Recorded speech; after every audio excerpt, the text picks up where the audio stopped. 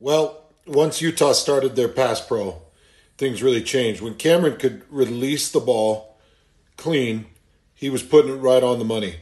So you'll see San Diego State's going to bring five, and I want you to watch the running back help here. He's going to come up, and he's going to help on that right guard.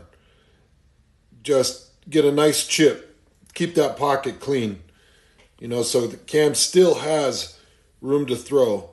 Cam still feels a little bit of pressure, but he's able to throw this thing in a small window.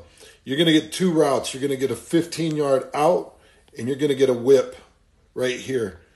And these two routes, very difficult to cover. Both of them headed back out to the line of scrimmage, and you'll see Vele come down with this thing. That window that Cam threw in is not that big. So it's a very, very nice throw and an excellent catch by Vele to get that thing squeezed up, make sure it doesn't jostle. Come down with that. Great touchdown pass. Great play for Utah. 21 points here in the second quarter. Man, when Utah gets rolling, watch out. It's pretty.